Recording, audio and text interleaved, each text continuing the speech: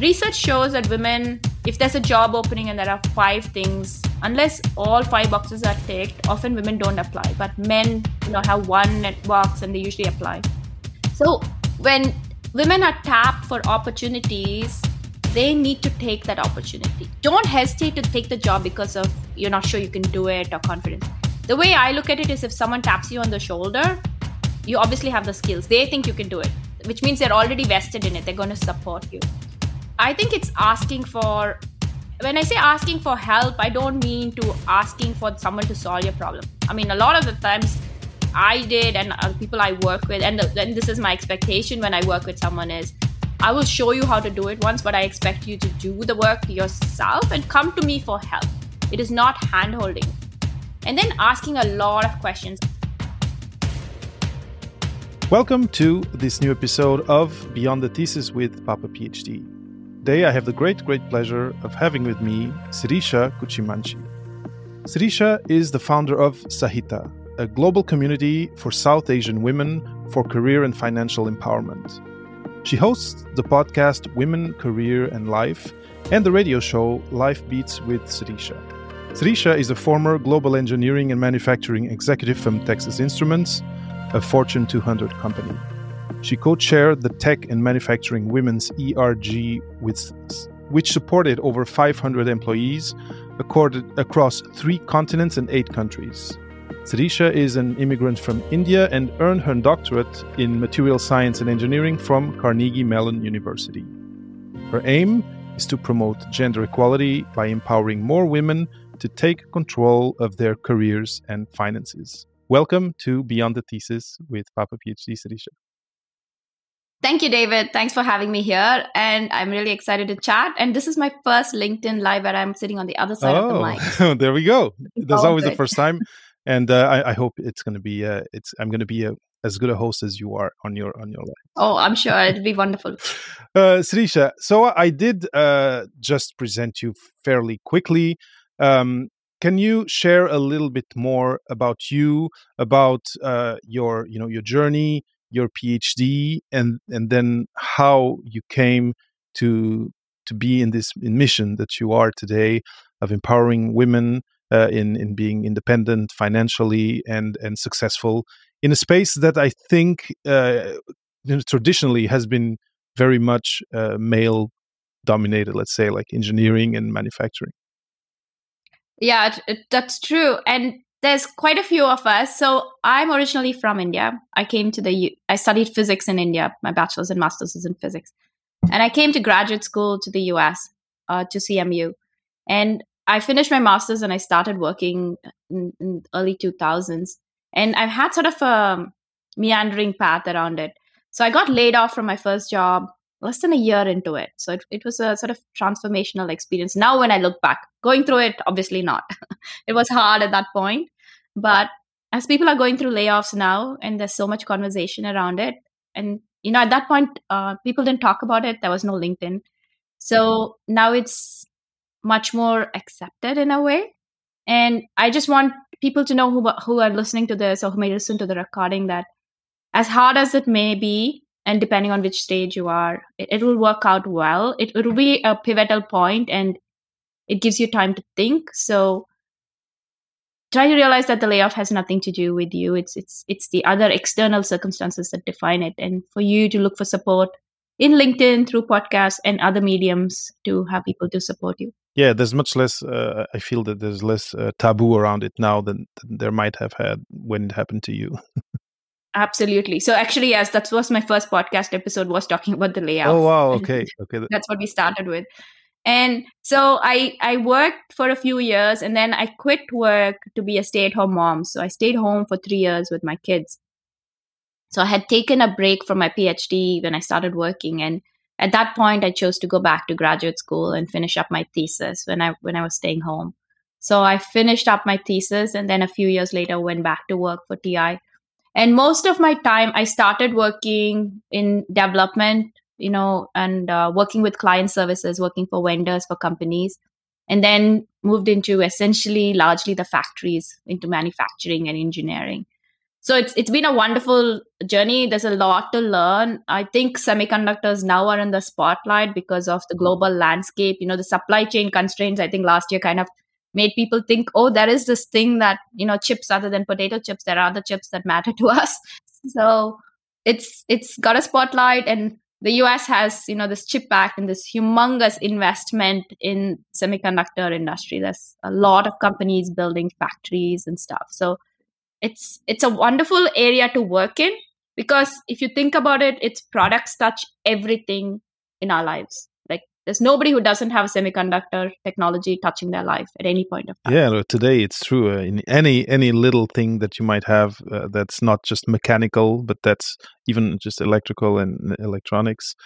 It's there, and now everyone has one of these in their pockets. Exactly. There we go. That one, yeah. Oh, yeah. So, Sirisha, one of the things that you mentioned in passing has a lot to do with what we are talking about today, which is how women can navigate career transitions and entering these domains which are not traditionally, which traditionally are more associated to men. And the first thing that you mentioned was I stopped my PhD. I became a mom. I was a stay-home mom, and then I went back to my PhD. And this question of parenthood is one of the big ones for women, young women, in whichever career journey. But let's say, graduate school, it's 5 to 7 years. In this age, that might be the age that you want to start a family. Can you talk a little bit about how that went? How did you negotiate and navigate interrupting and then resuming? Because I'm really, really curious about, what tips and advice you can give to other young women out there. Yeah, so when I finished my master's and I'd started my PhD work, so I'd done a lot of the research when I was there. But when I found my first job, I moved because my husband had moved. And I started working. I realized I had to take a break because I couldn't continue my thesis work at that point. So when this was about 5-6 years later, all PhD programs have sort of a time limit, right? You pass these exams, and the exams also have a time when the timer kicks off and it expires. So it was something that I was at the back of my mind wanting to finish, and I knew that the timer was going to kick off. So I ended up, my department, my advisor, first of all, and the department administration, the head of the department, they were very nice. So I asked them if I could extend it, and, under these circumstances, and had to get permissions. And since I lived in Dallas and not in Pittsburgh, there were a couple of classes I still had to take. So I was able to show them the classes that I wanted to take and get permission to take them in a different city, so that it was transferable. So these were all predetermined to take like 2 external classes. So I took them and finished those. And my advisor, I just had to work out some of the, economics of, funding and stuff. But at that point I'd worked, so I didn't have that many credits left to take in the university. So it was that much made it a bit simpler for me to do. And it's interesting because when I was doing that, so I actually started my PhD program a little before I became a stay-at-home mom. So I had a 2-year-old at home. I was expecting my second one, and I was working and taking classes. So it was like my plate was like way overwhelming at that point. So I was like, okay, we kind of decided that I would probably take a break when I had kids. So at this point, I was like, okay, it's time to take a break. You cannot stretch. I mean, doing 2 things itself is hard, and this is kind of like 3 and 4 things on it. So it was a bit much to take on.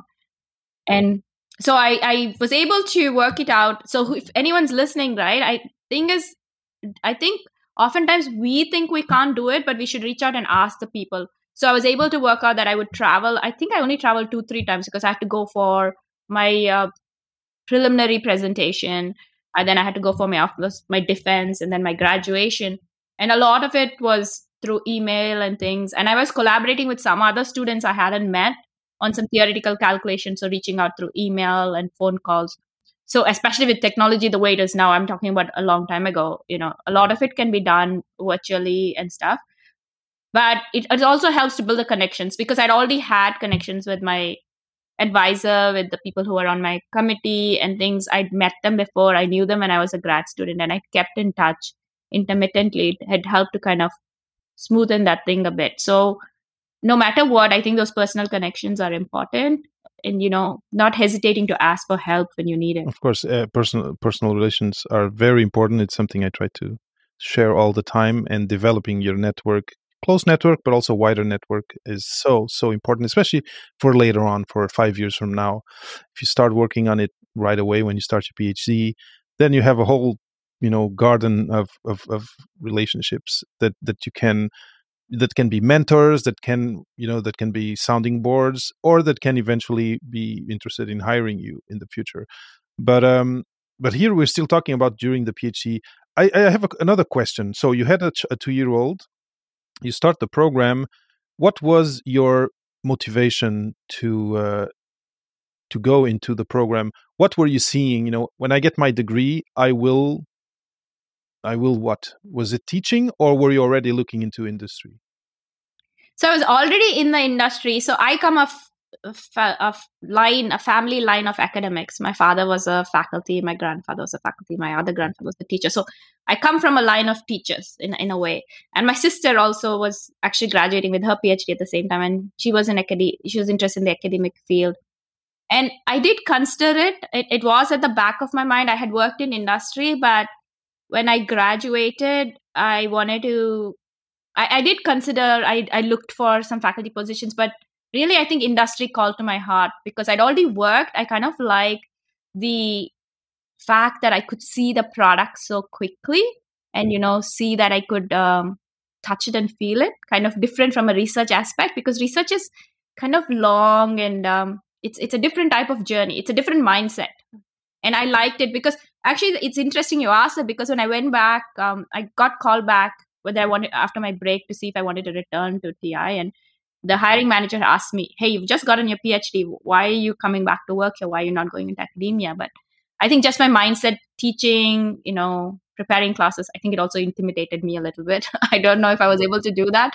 I preferred working in the industry, so I decided to go back to what I was doing, which is totally natural to go through those years and starting to see what being a professor is, and thinking, you know what, this is not actually what I want to do. It's totally natural. But the interesting thing is that what they said to you, what they told you was, so you did a PhD and now you're coming back, and this shows that people on the other side, so outside of university, are still not seeing that there's a huge pool of PhDs that come out each year, and that only 20% become professors, and maybe 40-50% stay around academia. It's still the public outside still has this idea of, oh, you start a PhD, you become a professor, and it's an impossibility, at least today. Yeah, and that's true, because I think most of us who get PhDs, maybe not most, a large percentage of people who get PhDs do not work in the field that they are in, right? I think it's a toolkit. It's a mindset. It's a way of thinking. If you ask me what I use for my PhD on a regular basis, it's kind of hard for me to explain. But I think in some ways, maybe the sort of the technical adaptability, the way to pull things together, maybe that comes from it. It's hard for me to differentiate which step of the journey, what skill I picked up. But it definitely helps. And you're right. People go, because PhD programs are obviously a narrow focus. That's the whole point of it, right? You can go into academia, and even academics that I know, like friends and colleagues who have, gone into academia, some stay the course. Some have, pivoted and expanded their scope of research into something completely interdisciplinary and new. So they do use all those skills together. And even when you go into industry, some still stay that they keep in their focus area, but you just take these skills. And for me, my career has had a lot of pivots, a lot of different groups I've moved in. That's kind of what, looking back, interests me. I like the change of it. So it's helped me, and PhD for me also was very personal. I wanted to get it for my own reasons, I guess, maybe to prove it for myself. So that was part of the journey as well. Of course. And so now I have another question that I'll keep for after, but now you just mentioned that you don't exactly use the skills that you developed in your PhD today. Can you describe your position, what you do, and what's your day-to-day in the industry that you're in? Yeah, so I was a TI. I actually just left my job a few months ago, but I was there on and off for about 15 to 17 years. I worked for another company, which was a vendor called Applied Materials, and then I worked at TI for so many years. And I didn't use the technological aspect. Like I worked on magnetic materials. I didn't use that because this was semiconductor stuff. But on a daily basis, so I'll give you two, three different job descriptions because this is for people who might decide to pursue different things. So I worked in the factory in engineering roles for a lot of time. And when you're working a manufacturing role, manufacturing in any factories, especially these factories which are $1 billion investments, have equipment that are in the millions. They're producing any operations, like doesn't matter whether you make a car or you make a little widget, they are turning 24/7, right? They have personnel, people who operate on a shift basis, and engineering, which tends to operate on a non-shift basis. So in that, I would, a large part of my engineering was looking at data, looking at how the operations are running, like charts and stuff, making sure that they're running. So there's always a sustainability aspect when you do these roles, which is making sure everything is running properly and you're trying to optimize the process. There's a troubleshooting aspect, which is where the problem solving comes in, which is kind of fun, sometimes challenging, where you're trying to solve the problem yourself up to a point, but oftentimes you work in teams or groups, or there'll be a lot of meetings as well, trying to solve the problem. Maybe this technology is not yielding and producing what you want it to, and you need it to get better, or something went wrong and you're trying to fix it.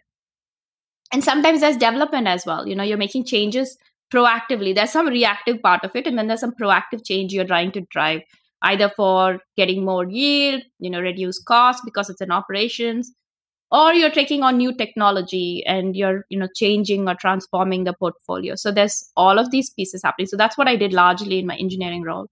Then about a few years later, I moved into quality, which the role was a bit different as well. It looks to me that in the engineering role, actually, is that the job name, like engineer, or is there, if people want to look? Yeah, so I was called a yield engineer in a factory. Usually, semiconductor companies have process engineers which work on the process side. Then they have equipment engineers who actually work on the equipment. There's PVD tools, there's photolithography tools. So there's like a lot of different tools. Then the yield engineering and product engineering are other groups which look at the line health, and they're looking at it more because process and equipment are focused on one part of the equipment or the process itself. These people are looking at the whole line health. So there's different things.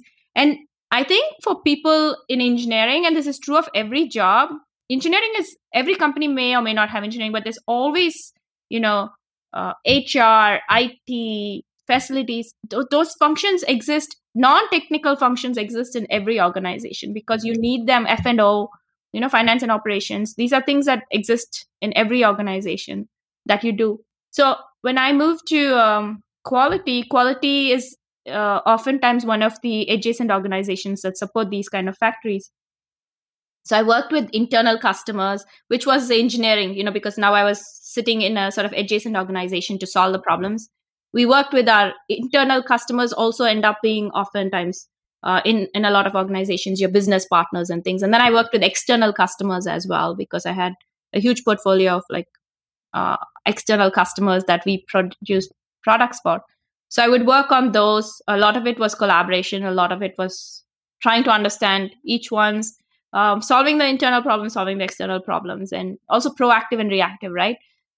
There's always going to be a reactive part, no matter what job function you have. But as much as it to move to it proactively was what my aim was, because I tend to lean on the technical aspect, but I also tend to lean a lot on relationship building. And relationship building is not to say, hey, I want to be nice to you. It's by solving the problem. Like, here is what we are working on, and bringing people in, stakeholders into the discussion, because you need them. Because oftentimes in these kind of roles, like quality and things, you own a part of the problem, but you can't actually go fix it yourself because the engineer still has to work on it. So it's leaning into that and leveraging that, so that and I think what is important is when you have these kind of roles is to make sure the other person understands your perspective and what the customers are saying. Because oftentimes we might just go and say, fix this, but we don't tell them why and what, and not necessarily the how. But I think once you start showing them what that means, I think then it's, it kind of brings people in. And I would do a lot of the proactive building before, Because when a reactive situation hits, in my mind, you're under too much Of stress course. to do a good job. Yeah, it makes total sense what you say, and it feels to me like building relationships, like you said, is not being nice. It's bringing value with creativity in solving problems for other people, and it makes total sense. And then that's how organically your network grows. Now, this makes me think of something else, because you mentioned 15-ish years of working in that space, or 17, and you did mention the importance of asking for help, and I kind of see that as getting mentorship in graduate school. As a woman, and actually, we have Inas Aref here saying that I definitely agree on the importance of networking and asking for help when you need it, especially for women in STEM.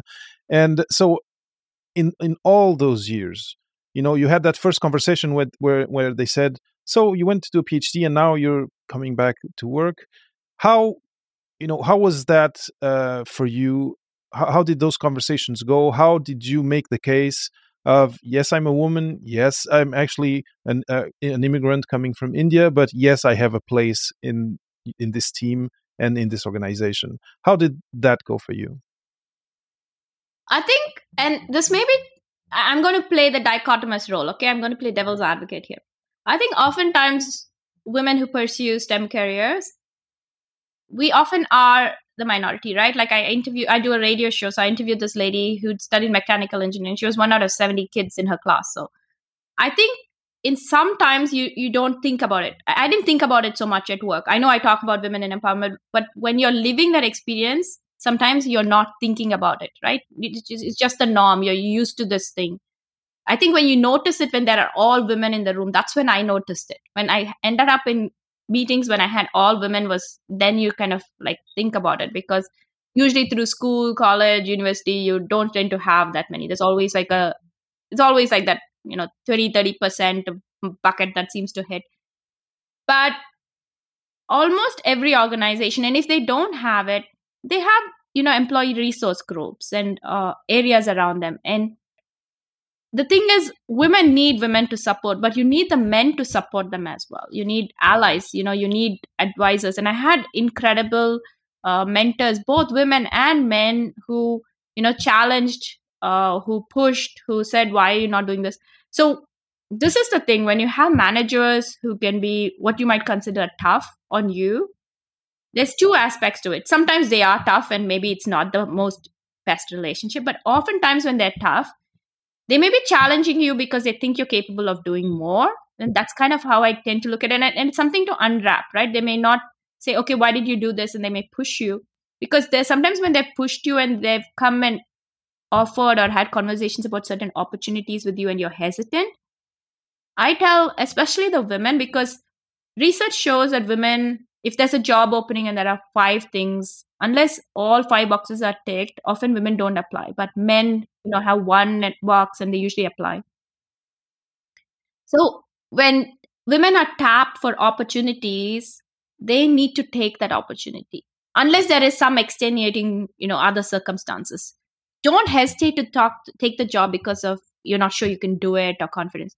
The way I look at it is, if someone taps you on the shoulder, you obviously have the skills. They think you can do it, which means they're already vested in it. They're going to support you.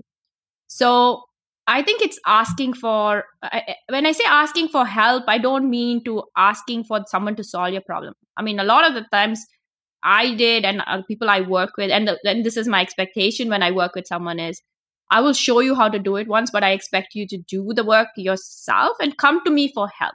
It is not hand-holding, right? And then asking a lot of questions. I think no matter which stage you are in your career, especially when you're new, you have to ask questions, a lot of questions. Take notes and ask questions, because people want to know that you're hearing them, and then you come back and follow up on the conversation. That's how you're going to learn. And there'll be meetings where you'll know nothing, and it's okay to ask the question. Maybe you want to think about how you want to frame it, so you come out, your presence and your sort of personal brand comes out a certain way. But think about it and maybe prep in the beginning for every meeting to see what is the outcome you want. because like I said, I was when I got laid off, actually when I returned to work, I got a call, to come back for one of the roles. And then when I came back, I came back the second time. And on hindsight, I realized there must have been something in the interactions I had that kind of helped that happened, right? So you never know where you're sowing those seeds. Because when I went back to work, one of the times, the call I got was not from somebody I expected. I didn't even know they knew who I was really in the organization. I used to sit in their meetings. They used to be the team leader and, I'd participate, but I was very quiet then. And you never know what seeds you're sowing and what people are taking away. So it is important to ask questions, important to engage. And I know a lot of us tend to be introverts. So maybe, find one or two people.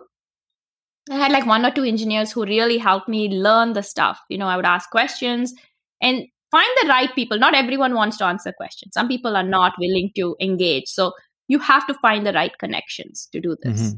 And the people who will champion you even where you're not there anymore. And then you get a call. Exactly. And those are the people. And you're never going to know who they are, not necessarily. I mean, you can cultivate them and you can do your due diligence. And sometimes you'll find out who they are and sometimes you may not know. And you'll be surprised by who will do it also. Yeah, no, for sure. And I guess what you're saying is once you're in an organization, whichever professional interactions you have within the organization, try to always bring some value to the table. And because those are the seeds that you're sowing, and that eventually will give fruit, be it like what happened to you, or being tapped for a promotion, or for being invited into another department because they feel that you're a great, you'll be a great addition to their team. It makes total sense to me. So we have mentioned this part of about kind of mentorship, and which is interesting because the way you put it is you didn't say go get a mentor. What you kind of said, and I'm going to distill it in a few words, is be a mentee. And why I'm saying that is ask the questions. Be on the floor, try to solve problems, but ask from your superior, from the person who knows more, and interact with them in that way. And by acting as a mentee, I feel like organically mentors will come out of the woodwork and kind of take that that mantle. Yeah, that's partly true. You will see mentorship is so many things, right? And I urge everyone to get a mentor. You have to. So mentorship can be an infinitesimal meetup. We think of it as this grand thing with a title and everything, which you will have. Like I have mentors who I've had for years now, and it started with seeing them in one of these forums. A lot of it was also through my women's ERG forums. So I met somebody, I'd gotten a role and asked them, if I could talk to them to get some help and insight on how I should, step into these kind of roles. They weren't in my organization. They were very many levels up. But, that started that way. And once we established, mentorships are also a lot of trust, right? You are opening up to someone. You have to maintain confidentiality, and it not all of them gel the first time. So it's your different personality. So I've had some mentors for 7-8 years now, and we have moved on and stuff, and we've talked about it. But there might be the person you might have an interaction only 2 times, but they might give you something. Sometimes it might be someone who's newer than you or junior to you, especially with the way technology is changing now. They may end up mentoring you. Like I lean into people to show me social media because I have no idea about it. So I'm getting mentored by people, young people like my niece, to show me how do I do social media and what to do about it. So, and you're getting mentorship from her. Exactly. And everybody needs a mentor because I've done a whole season talking about mentorship and how to establish a relationship and do that. And I realized that when I talk to people, oftentimes we've had it maybe when we were in school, then a decade went by and we didn't even think about it. And the reason is it gives you someone to talk to who might look at where you can aspire to and give you some guidance. And the other thing I would take it even a step further is to build a board of advisors or a board of directors, like a company builds. And they can be in your career, they can be in your financial life, they can be there. And these are people who will come, some will stay on it, some just like a board will stay and will exit it at a different point. And for you to leverage, who would you call for certain questions? Because I've been pivoting, and for different things I call different people. Some are sounding boards. So I would say take some time and establish it, because life will just happen and flow by, and it's very hard. We're all constrained for Of time, so we course. have to think about how to do it. So what I'll do also, now that you say this, is I'll ask for some links of episodes from your series on mentorship, because this is something that interests me a lot, and I know that it'll interest the Beyond the Thesis audience.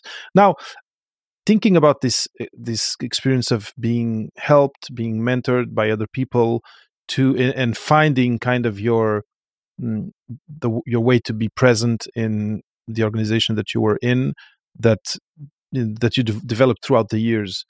Thinking of women who are now entering their first positions in an organization, what would you say were, because you said someone, like, someone tells you, oh, why are you not doing this or that?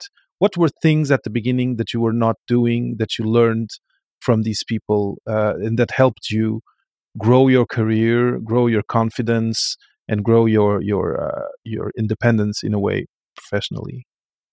And yeah, it's been a journey, right? I think when you come as an immigrant, or when you come cultural differences, the cultures that I come from, you don't, I guess, talk about yourself. Mm-hmm. And it's very different in the US. You have to speak about yourself, which is very hard to do it in a sort of tasteful way.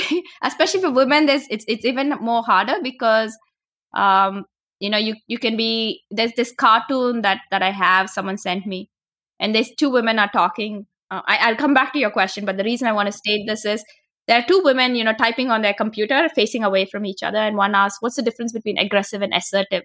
And the other one, without looking back, says gender. So, and it is something that women struggle with, and even we may do the judging ourselves or amongst other women. So it's very hard. You walk a very fine line between being vocal and not vocal and being heard. So there's all this background noise that happens. But the way I'd say for someone, if I were to do it now again, right, and this is what I would tell someone: when you're stepping into a job, there's so many things. Take some time, figure out what the job is. But in the first few weeks, I would meet with the manager, find out how the organization is set up, meet the team members, figure out what they are, what do they do, learn from them. Maybe they have training documents, find out what your role is about, and get as much absorption as you can. Spend time learning it. And the reason I say take notes is because sometimes you'll meet people who will have these conversations, but they may not have taken notes, and they often come back for the same thing. Then you kind of start to lose the credibility, and people will lose interest in having that conversation because you're coming back to the same thing. And set up a one-on-one with your boss every 2 weeks at least, if not once a week, and find out what it is and follow up that conversation. Take notes of what you have done. And performance reviews happen in every organization once a year, maybe twice a year, like on a 6-month. But really, if you're having a career conversation, and start them early, right? If you're listening to this, you're already ahead of the curve. Most of us don't realize till 5 years in what we want to do. But if you're listening to something like this podcast, and on his other on Papa PhD's David's other episodes, start thinking about what you want to do. And you can change your mind at any point of time. It doesn't mean you have to stick to the whole path, but find out what do they have. Do they have technical pathways? Do they have managerial pathways? There are certain projects, or I like this group. A lot of organizations now have rotation programs because, so they move them in different groups and you get experience and start doing projects, diving into things, learning from it, engaging in meetings. And if you don't know, and don't want to speak up in the meeting when you don't know anything, meet with the people who are organizing it or something outside of it. Learn a little bit, do some research, and step in and ask questions. When you ask questions, try to see if you can have a solution, because it's not always about stating a problem. People can state it, but they want someone who can also help provide a way to think. And it's okay to have a different way of thinking about it. That's what drives innovative solutions. Of course. It's interesting because all that you've just said in the last couple of minutes could also totally apply to going through grad school completely. Take part in meetings, talk with the people who are organizing them, try to make yourself useful in other groups, etc. But coming back to our context, it's just interesting to me because it was just, I was just making these connections. But it feels to me like a lot of what you're saying revolves around, in the end, human relationships and conversations, productive conversations, not just chewing the fat, but when you're vocal, when you raise your voice, being sure that you're, like you said, bringing a solution and helping someone, even if they're not your direct colleague or they're not in your department. Because it's interesting. You also mentioned the rotations, which I think is a cool model for onboarding people. But it looks, from what I've heard in other conversations, that modern organizations are actually pretty open to you evolving within the organization, not only linearly, but also horizontally. In changing groups or changing responsibilities, depending on your interests, on, like you said, the solutions that you bring and kind of the color you bring to your interactions. Is that something that you experience, this kind of flexibility of designing a career path within an organization? Yeah, so I'll start back. Actually, I'll lean into mentorship. So when I first found a mentor, it was through a formal program. Like, one of the ERG diversity initiatives had a mentoring program. So I was able to find one. And she introduced me to this concept called informational interviews, this mentor I had. So you're absolutely right. Whatever we were talking about could be done during your thesis, right? Especially when people are doing a PhD. I didn't do it as much, but maybe on hindsight, maybe it also was the transition from country to country. My advisor was nice about sending us to conferences and, putting us in like the Society of Women Engineers, all of these Sigma Psi, these technical organizations. So people should be part of their professional organization. It's Society of Women Engineers, mechanical, whatever it is. Start being active in them. Take a leadership role because it gives you access to people. It gives you access to opportunities or projects or ideas. I mean, even if you're technical, you still need access. If you think, oh, I don't want to do the personal side, it sounds very sort of not sticky enough. You still need access. Otherwise, you're not going to get the project you want to work on. So the way she did it is she introduced me to the first person and she made me prepare a slide on who I was and what I did. And when I met the first person, I would talk to them. So I did this for a year after I came back to work when I was a stay-at-home mom, because I knew I wanted to transition to another role in the company. And that time rotation programs and all didn't really exist. This rotation program, I think most companies have done it sort of only in the last few years, just as a cultural shift. So I had to kind of, figure out what I wanted to do. So I would meet with somebody. I always send people a calendar invite. I never send them an email because we get hundreds of emails and we never see them. It's true. So I would put a calendar invite for 30 minutes and say, hey, this is who I am. I want to talk to you about this. Sometimes they may have job openings, which I may or may not, but I would still wanted to talk. And maybe 30 minutes, an hour before, I would send them a slide or a resume and then go and talk to them and say, hey, this is who I am. Ask them about their role. What do their organization do? So I was in engineering. I would talk to planning, marketing, systems, application, everybody, sales, all sorts of groups, because I didn't know what I wanted to do. So I wanted to find out what the roles were. And every time I ended a conversation, depending on how it went, if it went really well, I would ask two things. One is if they needed help, though I know, because sometimes they may not understand how a factory works. So it could be something simple, right? Or, you could help them with a connection or something.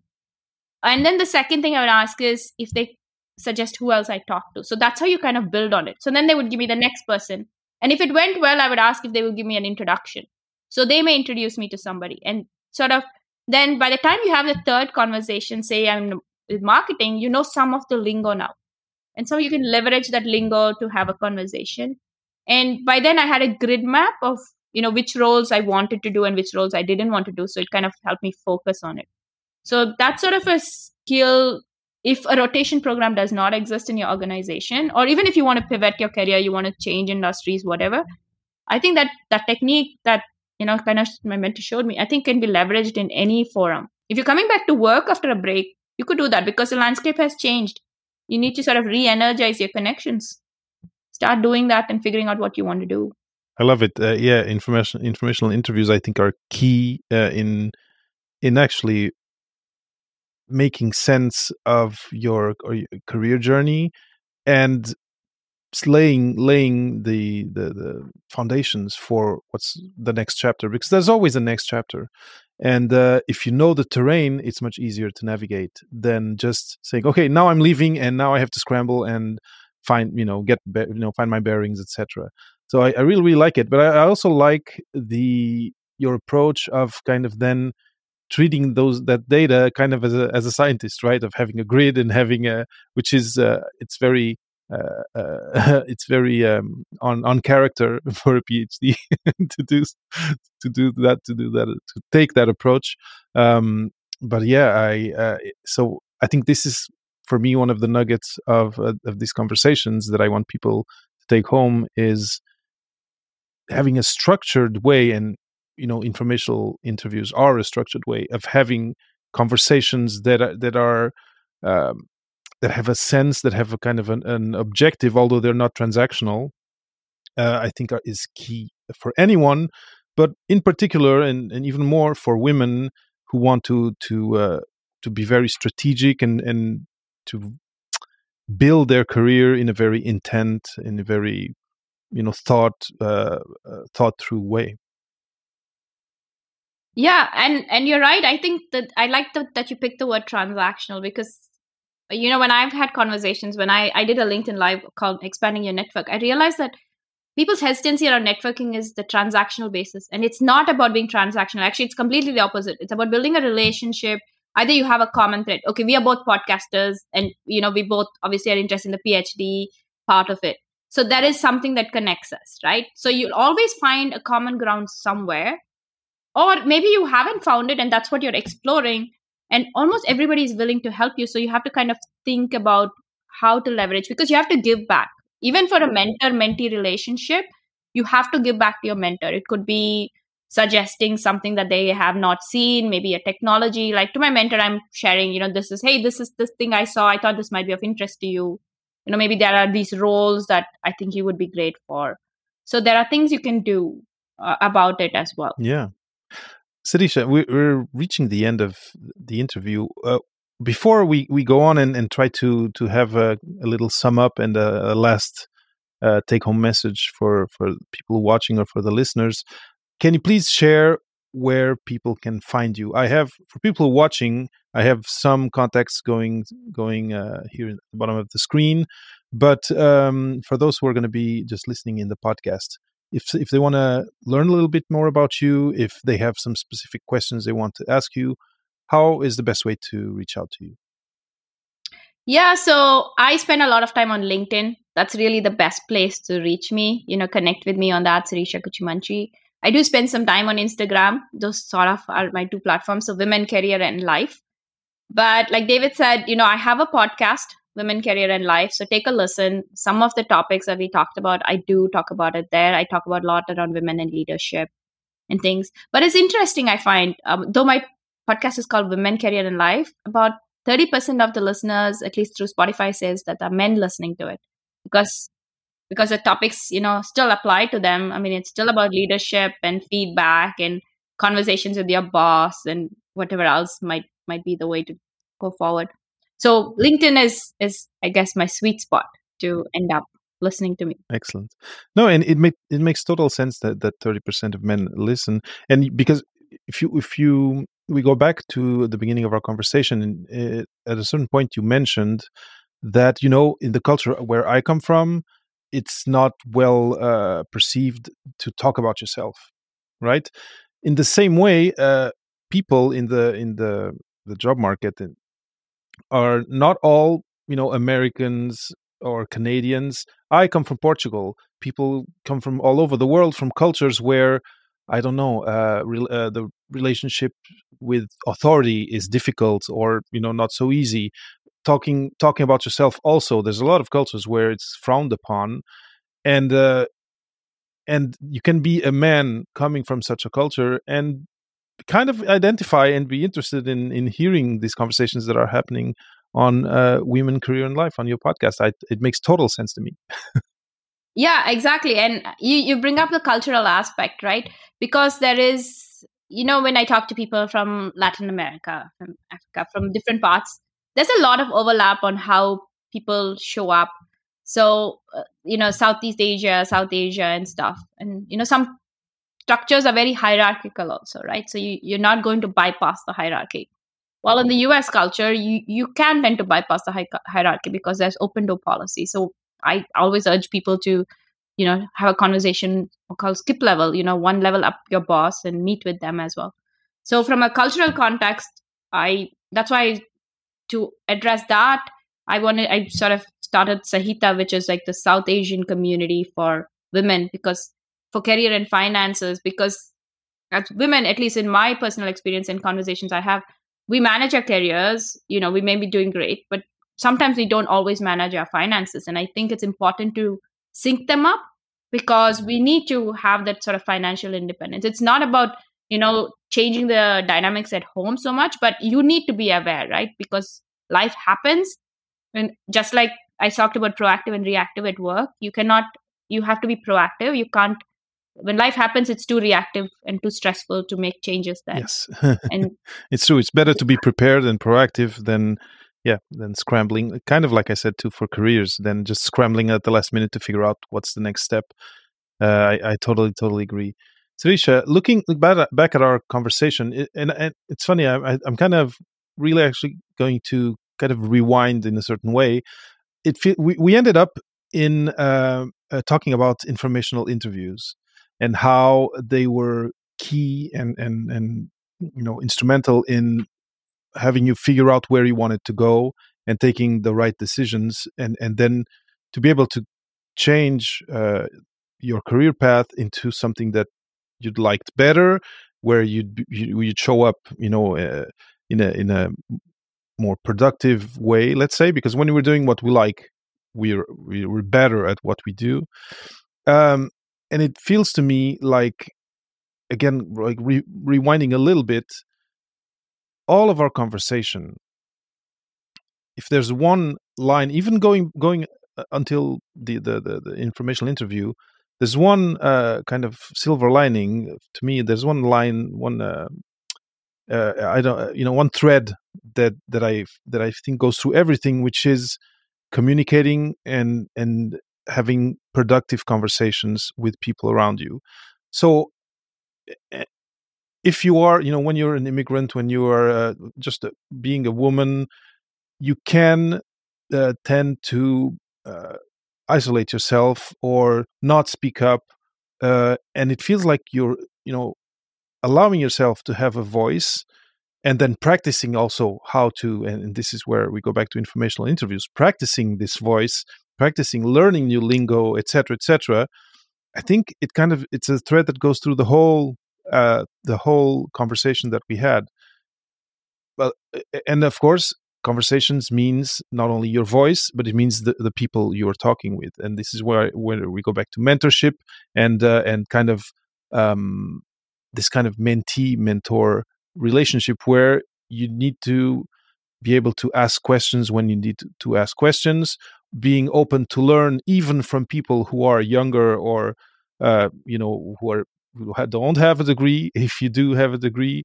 So it really feels to me like, and it's interesting that we're both podcasters, but it feels to me that a lot of a big part of navigating career is finding your voice and nurturing your voice and your voice in the professional setting, right?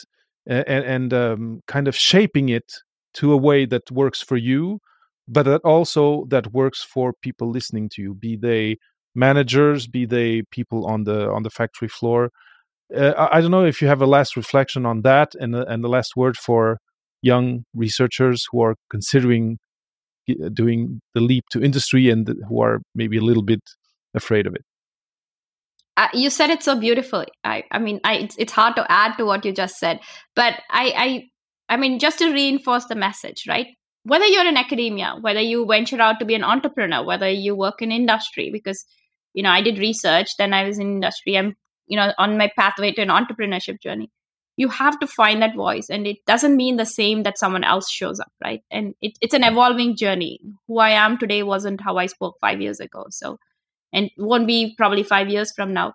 And finding that and being intentional about the conversations. When people think of networking, sort of being relationship building, I do want to reiterate, especially because we are talking to a largely sort of technical population if they're doing PhD in whichever field. It is about leaning into your technical knowledge, not giving up the core of who you are. It's not about, having like hang out with your buddies and a happy. That's not what we are meaning. We are meaning technical relationships. It could be other things. It is important because you have to solve problems collectively. Rarely is a problem solved on your own, either to understand it, to reach it. So I would say start asking questions, building those. And I keep going back to that and looking for mentors at different points, because I had one in grad school through the graduate school program. And I remember, I wish I remember the lady's name because I would love to thank her again. She worked on the Hubble telescope in NASA, which I thought was the coolest thing then. And I still think is. So, I've had a lot of people along the way who have helped ask questions. And my questions to her at that point were non-technical. I asked her about how do you manage family? How do you manage kids? What do I do if both of us have PhDs? How do we find jobs? Because that's another thing that people wonder, right? How do you both find, because it narrows your scope. So asking people questions, you never know where the answer will come from. Thank you. Sirisha, this has been great. It's been really a pleasure having this conversation with you. I really like where we went with the conversation, and I think it's going to be helpful to a lot of people out there, be they women or not. And yeah, I want to commend you for all the work you're putting into having these platforms, and including radio, podcast, and this community.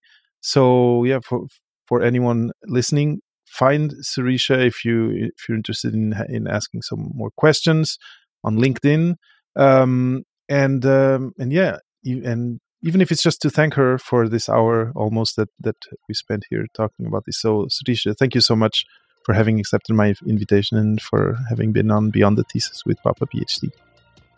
Thank you, David. This has been a fantastic conversation, and I'm always game to connect with people. So reach out to me if they want to have questions too. Thank you for listening to another episode of Beyond the Thesis with Papa PhD.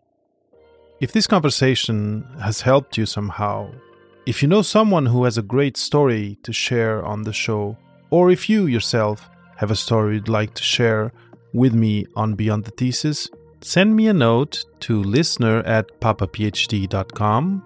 I'm always happy to connect with listeners like you. If you want to support me in creating the podcast in any other way, you can go to papaphd.com/support and choose whichever way works best for you. I am David Mendez. See you next week.